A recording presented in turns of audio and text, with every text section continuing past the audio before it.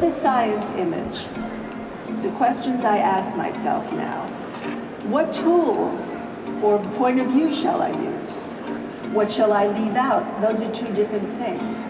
It's easy to talk about it but you get so involved with your work, but step away and think, are my tools informing what I'm seeing? You can't be serious about your phone cameras. You can just do it whenever you want, but don't be serious. Well, I've changed my mind. It's amazing what we can do with phones.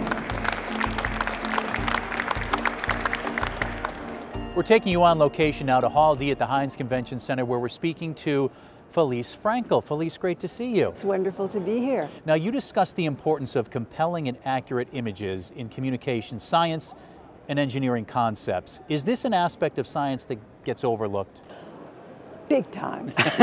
No, it's very interesting. This generation of researchers, they understand the value of depicting their work in an accessible way, but they leave it to the last minute. When they submit. They're the social media generation. Well, absolutely, yeah. But when it comes to submitting for their work in journal articles, for example, they don't give it the time that I think it warrants. I think they should be thinking about how they depict their work from the very beginning of their research. So it's not an afterthought to the research, it's an integral part. It should be, but I don't think that's happening quite yet. And that's part of your mission. That's right? my mission, That's so right. to speak. Now, what are some of the elements of visual storytelling that researchers should keep in mind when they're communicating about their work?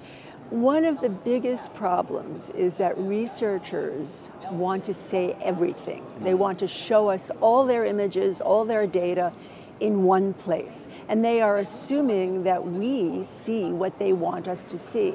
And that's not the case. We see everything. We see so much that we can't make any sense out of it. So I'm trying to get them to create a hierarchy of information. What can you leave out of your figure, for example, to make it more readable? It's actually not simple.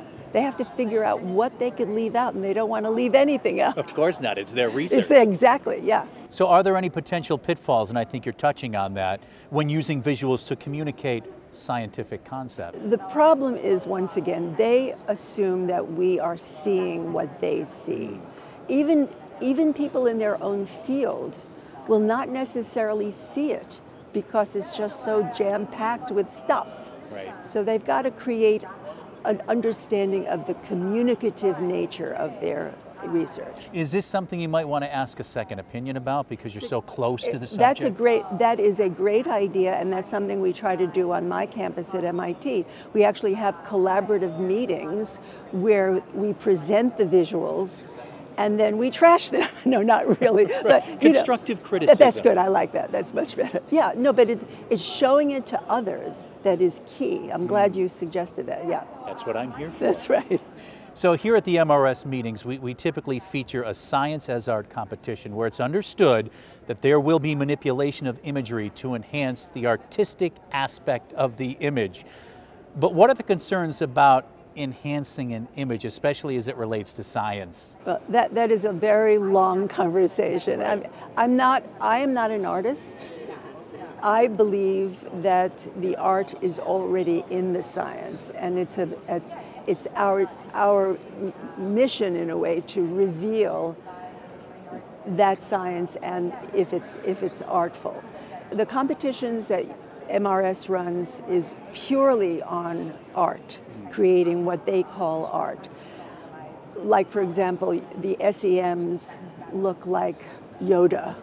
And to be frank with you, I'm not drawn to that kind of image. I think the science itself is beautiful enough, sure. And perhaps enhancing an SEM with color is a means of pushing it for us to look at it. That would be enough. Yeah. For you. But always indicating that I've done something. Gotcha. Always, yeah.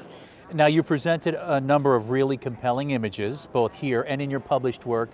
How can someone learn more about that or see more of those images, learn about you? Thank you, thank you.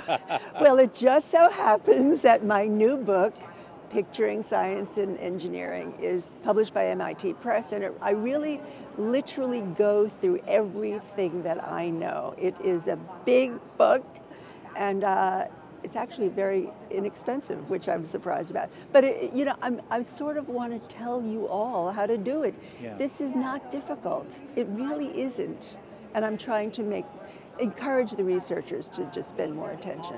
Felice Frankel, so much for your time. It was a pleasure meeting and speaking to you. A real pleasure. Thanks Thank so you. much.